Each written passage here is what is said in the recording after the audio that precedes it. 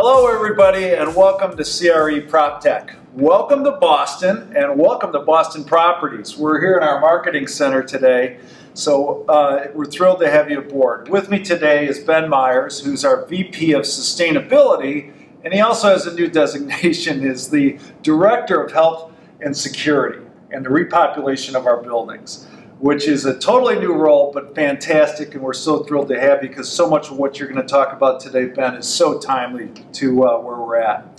Today we're going to talk about well-being, health, and healthy buildings, and then also dive into the repopulation of commercial real estate. And of course, they're all tied together.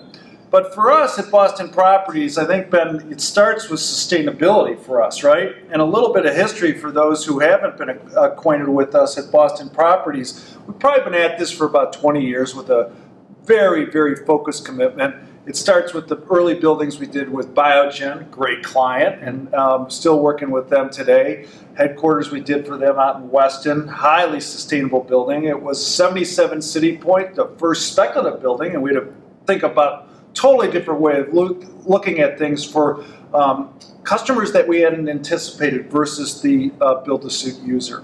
And then our Atlantic Wharf, Boston's first green skyscraper, and then probably where we learned the most, Ben, was 888 Boylston, which was our most sustainable building. And the two things that stand out there to me were just how much we learned about air quality and then also natural light. And there's nothing profound about either of those, are there?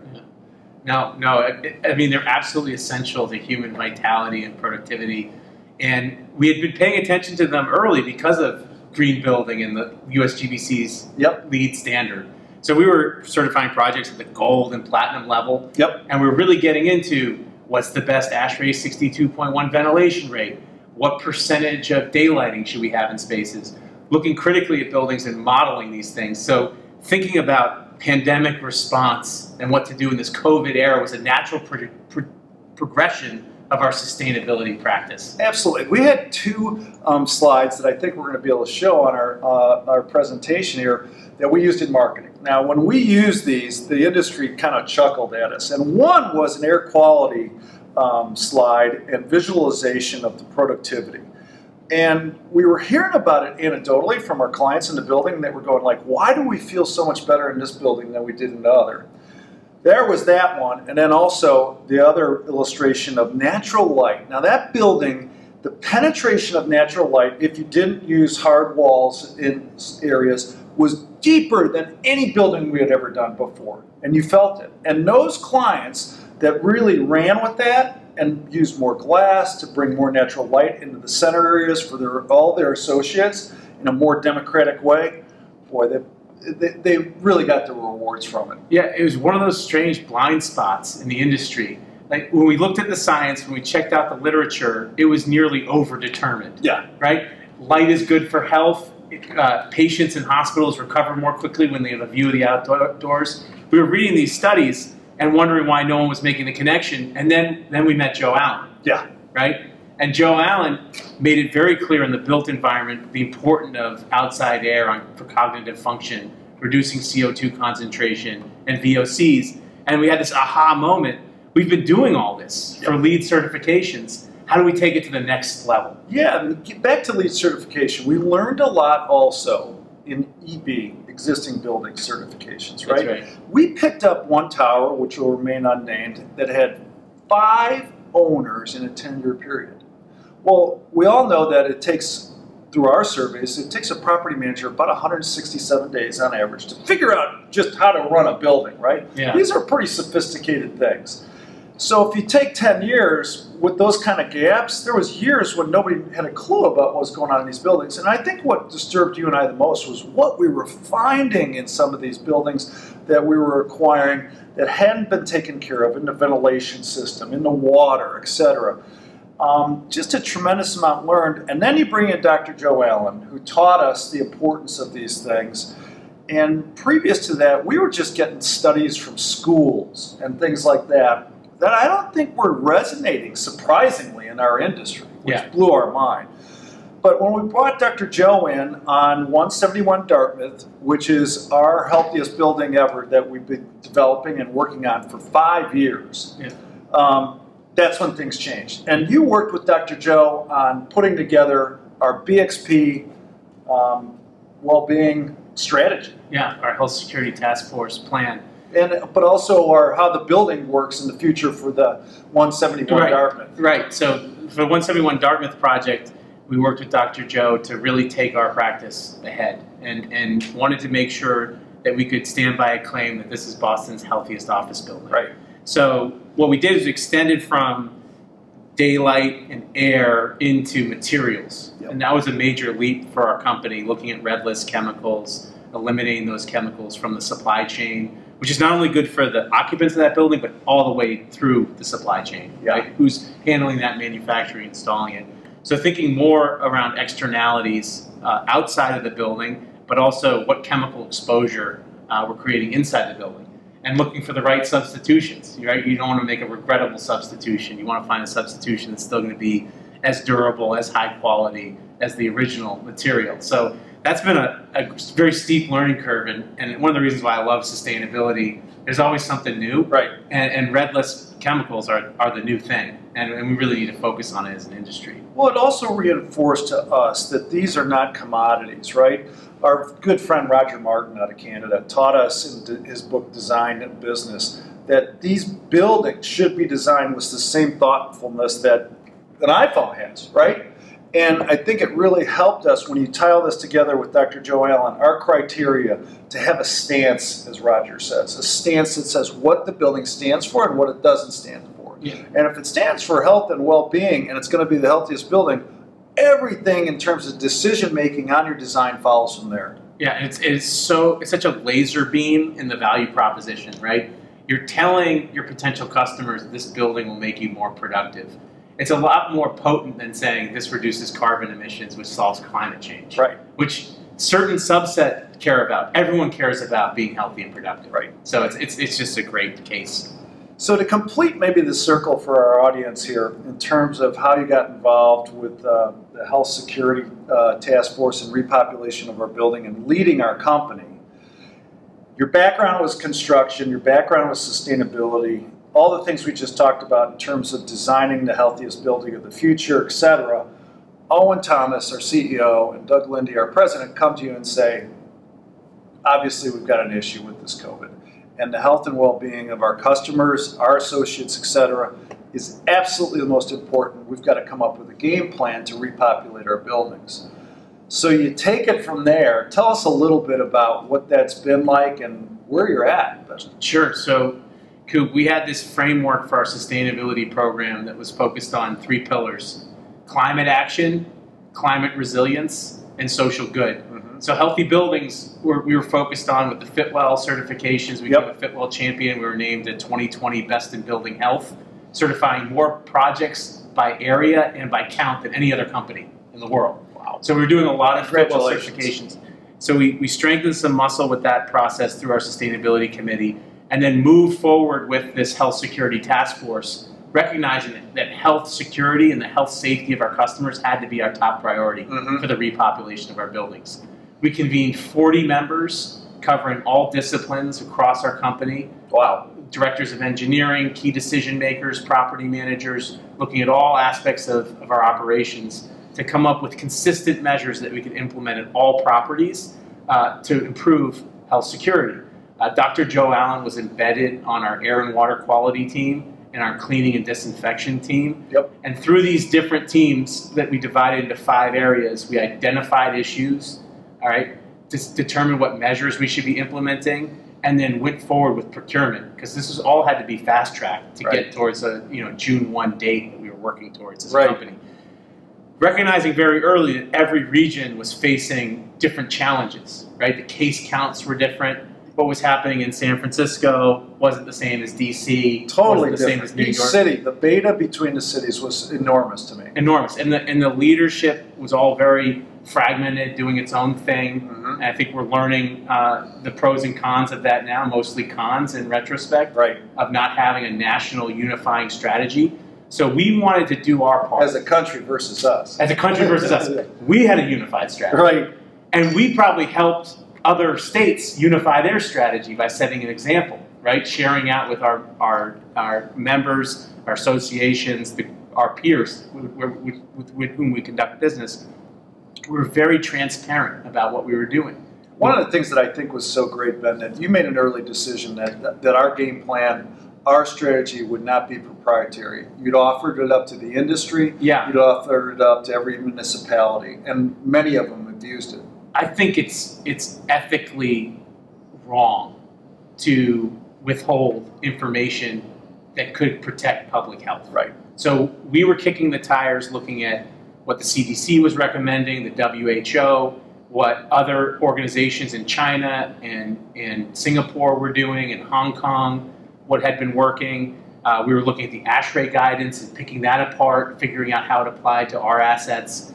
And we wanted to be very transparent about what we thought operational best practices looked like, so the rest of the industry could then absorb those same practices. And frankly, we welcome criticism. We wanted to be transparent. If we weren't doing it the best way it could be done, we wanted to open up that line of communication. Well, I, for one, appreciate what you've done so much for our industry, because there's many late nights where we were on the phone with the city of Boston talking through these details. And I know you brought everybody a bunch of comfort in terms of the research that you had done. And one of the things that I think was so great was that Owen and Doug got you connected worldwide. Mm-hmm. You were touching Asia, you were touching Europe, you were touching all these different continents in terms of best demonstrated practices with our partners that invest in our buildings from these other parts of the world. Yeah, which was really great. One thing I realized is we have so many influencers at our company. Yes, we have people that are highly regarded among their peer group for their real estate expertise. So drawing on them from Jim Whalen and Tom Hill and Owen Thomas and Doug Lindy, all these people, Laura McNulty, Steve Colvin, Peter C. I mean, they were all channeling me towards people that could help. And I had no shortage of, what do they call it in that show, Who Wants to Be a Millionaire? Yeah. You know, pick up the phone a friend. Yeah. I could pick up phone a lifeline. Friend or use the audience. The lifeline of the audience. I had all kinds of support, so that was gratifying. And also on the distribution channels in terms of picking up PPE, right? The materials that you needed for us to re-enter, whether it's marketing, the communications, which I totally underestimated, Ben, in terms of communicating with associates as they come into a building. Yeah. How this is going to work, right. How their temperature is going to be taken is incredibly important. Yeah, our communications team was the lifeblood of our program because we had to get the message out. And we had to do it through multi-channel communication. You couldn't just drop a 26-page health security plan and say, boom, that's it. Right. You have to message to customers one way, contractors another way, service providers. You have to have short blasts and easy to digest one-pagers. Mm-hmm. You have to have signage that is very clear, right? That people who don't speak English can read. You have to have signage that's not alarmist, right? You want to send a message like, hey, this is a place where we have a shared responsibility of health security without scaring them out of people. Yeah, right. You know, let's jump in a little bit of prop tech here real quick. Yeah. And riff on this a little bit, because this is a big part of our topic today, the essence of how do we take these challenges that we have and what's the opportunity for prop tech. So going into this, Ben, we weren't taking, temperatures at the door. And today when I came into Boston Properties, new technology, getting my temperature by what's the mechanism? I think it has to do with measure infrared on my eyeballs? Yeah, infrared on the eyeballs. Not something I thought we would do when we started. So we had a lot of learning to do on infrared technology, the role of temperature checks and what that would look like, who wanted to do it, who didn't, and what it would mean, because ultimately only a subset of presumed positive COVID cases present with fever. Right. So there are some asymptomatic individuals out there, so you're not going to catch everybody. But what we resolved is health security is a multifaceted thing. So the restrictions on occupancy in an elevator cab and the requirement to wear masks and practicing proper hand hygiene and providing hand sanitizer, all these measures, and I can go on, taken as a whole, provide a safer environment. The one measure itself isn't going to make it safe. So you still need to be just as vigilant beyond the temperature check if you're doing it. Yeah, what I thought was so great was the user-friendly portion of this temperature check today. Yeah. And this is technology that I had never seen before, but you can see our customers very comfortable with it, and it takes literally a second. Yeah, it's going very well. And it's just incredibly user-friendly as you enter a building. But there's other things that are taking place. We have an app now that I check in on before I go into our office. That's just for Boston Properties, right? But we also have apps having to do with the building in terms of I have been checked, and now I can verify that with security coming in. All these things didn't exist. Now, for our prop tech people out there, they may not think that that's a big thing. Right. But one of the challenges that we've had in prop tech is taking technology and applying it to what real estate wants. Yep. And I think we've just opened up the Grand Canyon here with this crisis that you've said. Crisis creates opportunity. This may be prop tech's biggest opportunity. Yeah, it's definitely going to accelerate change. Some of the trends we were seeing are all going to be amplified, and some of them involve prop tech.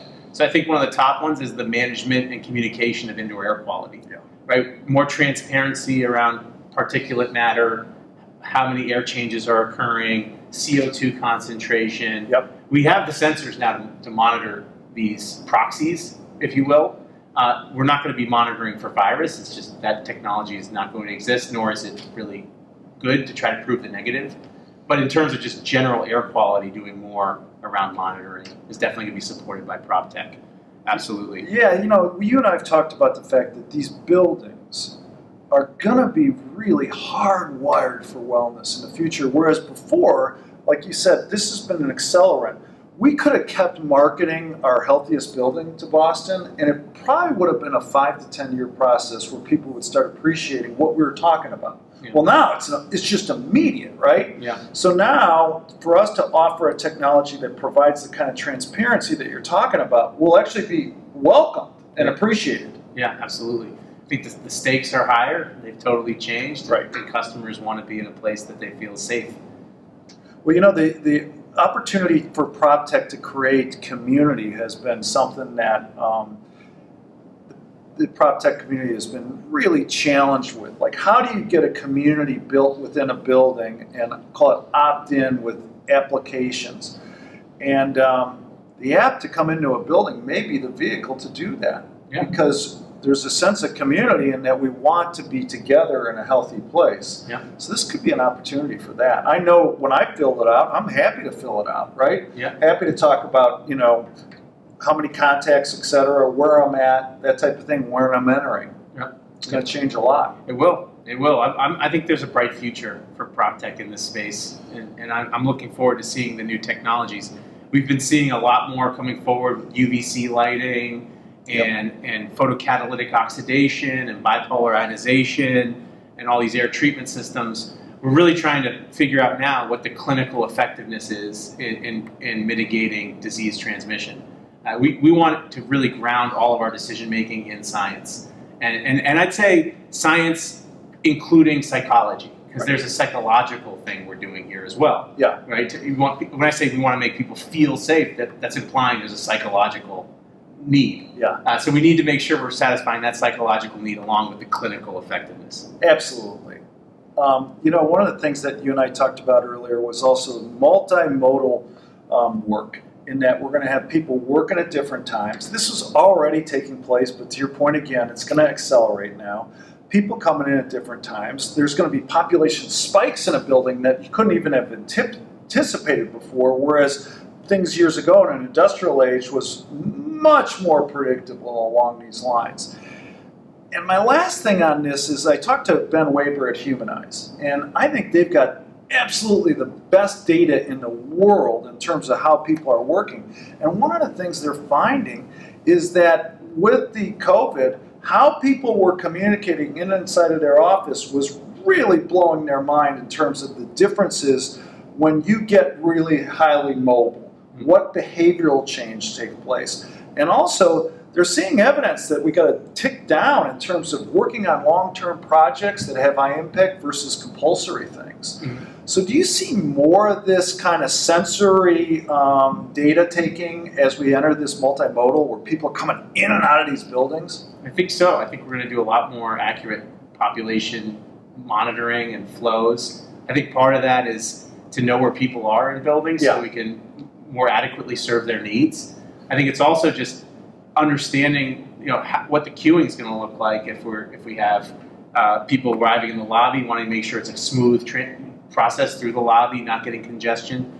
Although I think that concern is going to quickly taper the moment we have a vaccine. I think a lot of these things will taper. Sure. So, the durability of change is really fascinating. What's going to remain durable post-pandemic? And that I think is a conversation we all need to be having. Well, everybody in the real estate industry, the veterans, always talk about, well, here's what happened post 9/11. Yeah. In the beginning, everybody was, nobody will be on the top of buildings anymore. Nobody will want those high-rise floors, and that quickly changed. And that was something that everybody firmly believed was going to take place. So there will be things like that, right? As we get comfortable with back to normalcy. But it'll take probably the vaccine, as you said. Yeah, even when we get the vaccine and the therapeutics come along, there's still a risk of zoonotic disease transmission. Something jumps from camel to human, or bat to human, or pangolin to human down the road. And I think we're going to have a new pandemic resilience. And you're going to see that the resilient buildings are the ones that are the healthiest. And those are the ones where customers will be able to achieve business continuity through these future outbreaks, if this is a dress rehearsal for the next one. Yeah, I love the quote by Tony Slumber out of London, where he says, what the world doesn't want, or organizations doesn't want, is more office space. What they want is a productive workforce. Yeah. And it's our responsibility with our workspaces, the spaces and places, as we say, that drive behavior that we're responsible for. It's up to us to create a product and services that help companies and organizations, our clients, just have the most productive workforce. And it starts with well-being. Yeah, and that's what's going to be durable. Is what promotes well-being. With a co-benefit is well-being, meaning that you're addressing COVID, but well-being is the outcome. Yeah, that's always going to be durable, because well-being is always going to provide value. One of the things that I've seen out of this is that there was a question in PropTech having to do with privacy of information, privacy of sensors, etc. Do you think that the overall theme of wellness being the goal will help people to get maybe more comfortable, but also PropTech's going to have to do a good job of protecting privacy? But do you think it's going to open up a world where maybe we're going to be more welcoming of PropTech in our world of office space to be able to be used? I think right now everyone's looking for solutions. And so there's a lot more inviting atmosphere for innovation. And just like I'm filling out a form saying I didn't have a fever, right? We're all trying to do new things. Yeah, exactly. We're learning how to do new things, right? And so, and we're developing new solutions, and we're partnering with others to come up with new solutions. So there's no doubt that, after the Black Death came the Renaissance. Yes, I think there's that's encouraging, man. I think there's something like that's going to happen here too, where this period of crisis will motivate us to do new things, and we'll become more creative as a result. Yeah, I think the creativity is going to be a big part of it, and high design, as we said with Roger Martin, but also the research I've done in terms of innovation. People think it's all just serendipity. There is a certain amount, but it also great companies, great organizations that have innovation, they actually have a process, right? And they've built muscle prior to, in terms of how to innovate, how to create new design. In a lot of ways, the fire drill that you went through with our team is just going to help us to be a better innovator as a company. You drew on all these people within our organization. Probably the first time ever we had so many people focused on one thing, and then we took all the resources we had worldwide. That's a process now we understand. I'm very proud of the consistency that we achieved in the regions and the amount of collaboration we had across our whole portfolio. And I would say that the infrastructure we developed to execute our sustainability plan is the reason we were able to respond so quickly to COVID-19. Yeah. So let me hit you with a few takeaways that I've got. First, wellness and sustainability, hardwired, going forward. I'd say for the building owners out there, travel at your own risk if you're not going to be focused on these two things, because this is absolutely critically important going forward in the future. We're going to operational excellence, Ben. I think before, it was just, hey, run the building, and it was all about cost and energy and those types of rudimentary things as you look at it now. Now it's a higher calling.